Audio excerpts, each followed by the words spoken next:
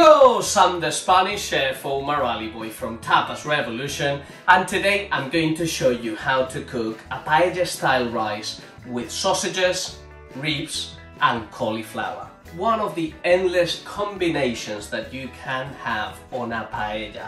And more importantly, this recipe is coming from my latest book, Spanish Made Simple, that you can find in any decent bookshop or online.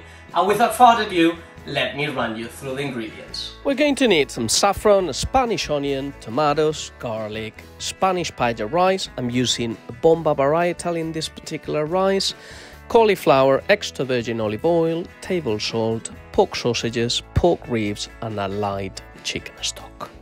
To make the most out of our saffron, make sure that it infuses over low heat with your chicken stock for about 25 to 30 minutes while you prepare all the ingredients. We're going to start by separating the ribs. You can ask your butcher to cut those for you. You can buy them sometimes separate, like spare ribs.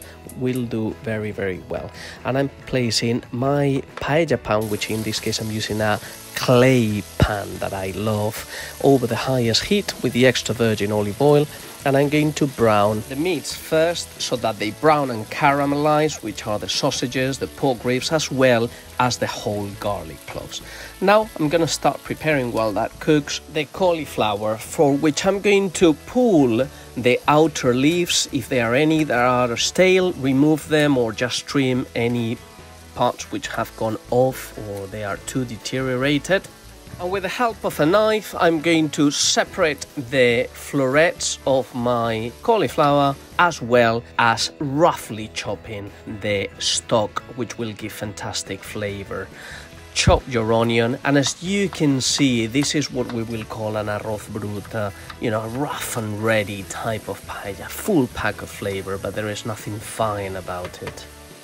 Make sure you constantly turn each side of your ribs and the sausages so that they caramelize properly. The more they brown on all sides, the bigger the flavor that you will develop. When the garlic cloves are nice and golden and soft, we're going to set them aside. I'm using a little chopper in where I'm going to blitz it later with the tomatoes. And I'm going to add straight away my cauliflower florets and the chopped stock, as well as the onion. And I want to brown that really well, so probably another 10 minutes it will take me until everything is really well browned. On the meantime, roughly chop the tomato, and I'm going to blitz it all together with the garlic. It sort of becomes a little paste. And now, since my meats and my veg are all nicely brown, I'm going to make a little hole in the middle so that the oil runs down. I'm going to fry the paprika for about 15 seconds, and I'm going to stop it from burning by adding the blitzed tomatoes and garlic. Fry it for 2-3 minutes until it has formed a paste and the oil is starting to separate from it, like when you cook a curry and the spices and the ginger and the garlic start separating. And I'm going to add the rice at that point. I want it to sear and get that sort of pearly texture on the outside. Add the green leaves of the cauliflower, and now I'm going to pour my saffron infused light chicken stock. Bring it to the boil.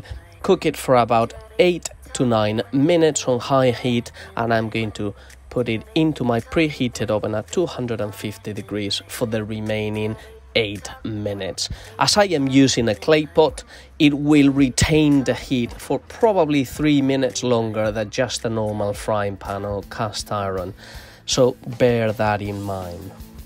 But the total cooking time should be approximately 19 minutes altogether. Let me give this a try. It's really hot.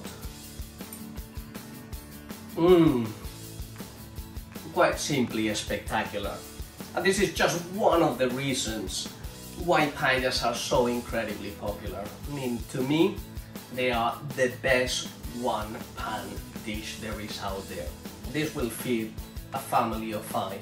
It didn't take so long, and all with ingredients that you can find in your local supermarket. I hope you enjoyed it. I hope you give it a try. Remember, the recipe, it's on my website, as well as plenty of the Spanish ingredients that you can get them delivered to your home. Otherwise, you can buy my book and find not just this recipe but another 100 more online. All the best, familia, and see you again soon. Adios. If you enjoyed the video, please like it, share it and subscribe.